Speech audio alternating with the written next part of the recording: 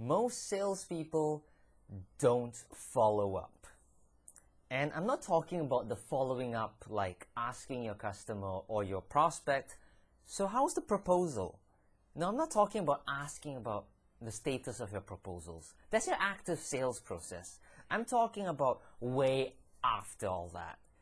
You know, maybe a customer has already bought. You know, how do you keep in touch with them?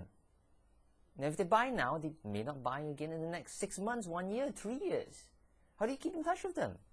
If you're selling houses, they may not buy another house for 10 years. How do you keep in touch?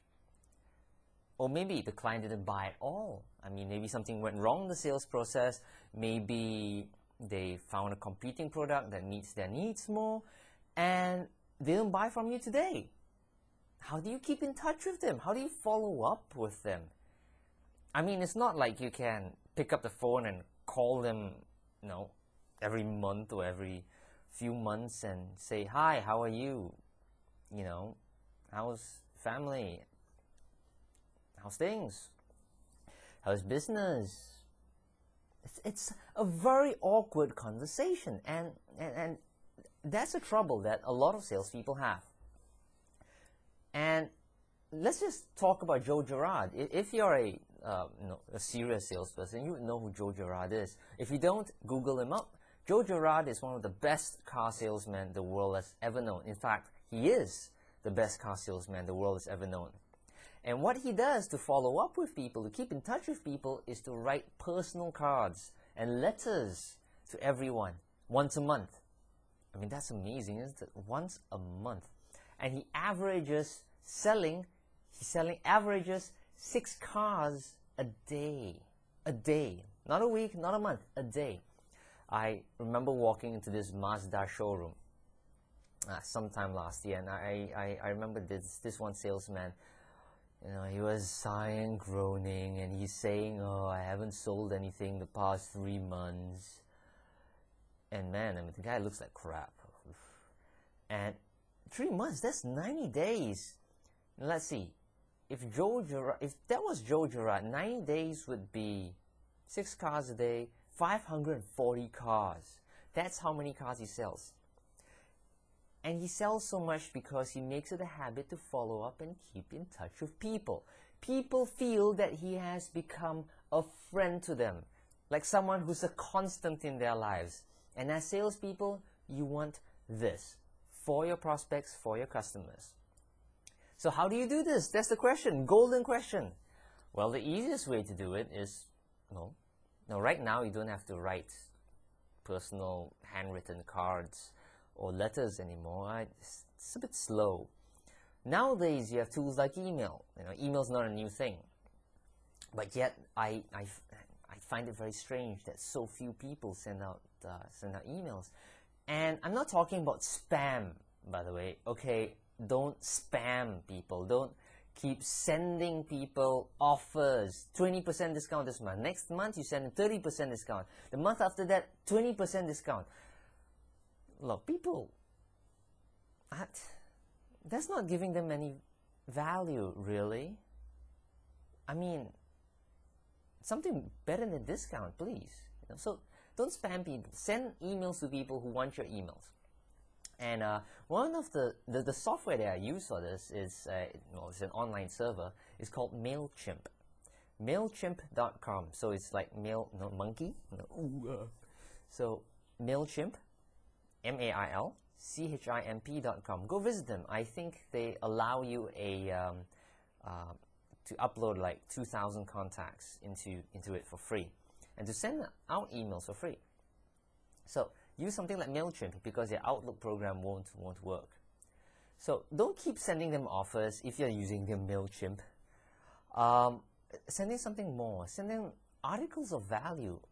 Look, if people are thinking of buying from you in the future, it's because they have a problem, a challenge, or they're interested in something.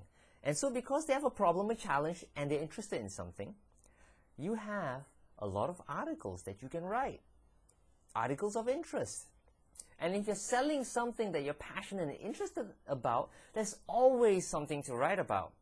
So write like crazy. Doesn't matter if you're good at writing at all. You might benefit someone. And you know, there's always something to write. If you're passionate about something, there's always something to write if you're a master of the product you sell or the industry you're in. You know, if you're selling law services, if you're passionate about law, there's a lot of things to write about. If you're, you know, passionate about shipping, oh, there's a lot of things to write about shipping, especially if you're sending it to purchasing managers or logistics managers. Lots of things. Okay, but you do need to be passionate and you do need to be interested in your product or industry. Another way you could use, besides email, is something called Facebook. That's right, Facebook. Almost everyone's on Facebook nowadays, except, well, in Malaysia, there's a lot of young salespeople, there's a lot of middle-aged, slightly older salespeople, and I'm so surprised to find that so many people, so many salespeople, don't use social media at all. Yeah, they don't use Facebook, that's right. I'm confused, I don't know why. And you know, Facebook is fantastic because it allows me to connect to thousands of prospects, of friends, of potential customers, of previous customers who has bought from me before. It allows me to connect to them. Example, you know, we get birthday updates, right? And the birthday pops up and, you know, guess what I do? Oh, it's their birthday. I pick up the phone, I call them, and I sing them a song, happy birthday to you, you know, and you know, they're surprised. Sometimes they go, after I sing the whole song, they go, who's this? And guess what? Next birthday, they never forget. Okay?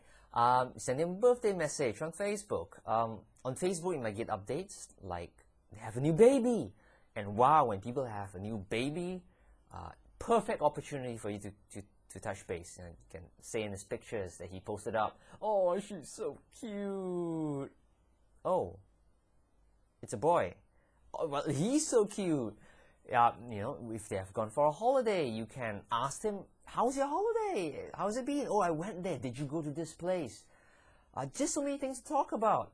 And that makes Facebook such an appealing platform for me because I get to keep in touch with thousands and thousands of people with hardly any effort at all. Without Facebook, honestly, well, you know, I don't get such updates. I'm pretty much in the dark. So again, if you're a salesperson and you're serious about your career, get a Facebook account, put everybody on there, and keep in touch with them. And if you do this, really, you know, there's no need for hard follow-ups anymore. There's no need to call people incessantly every few months. How are you? You know, making it uncomfortable. No need to give people surprise visits anymore because, you know, it might be nice surprise to you, but it's not a nice surprise to them sometimes. And you know what? Nowadays, there's really no point in doing hard follow-ups because gentle reminders that you are alive and that you're there for them just in case you need them is good enough. Because when you think about buying, the first person that they think about is someone that has kept in touch with them throughout the years, and that's you.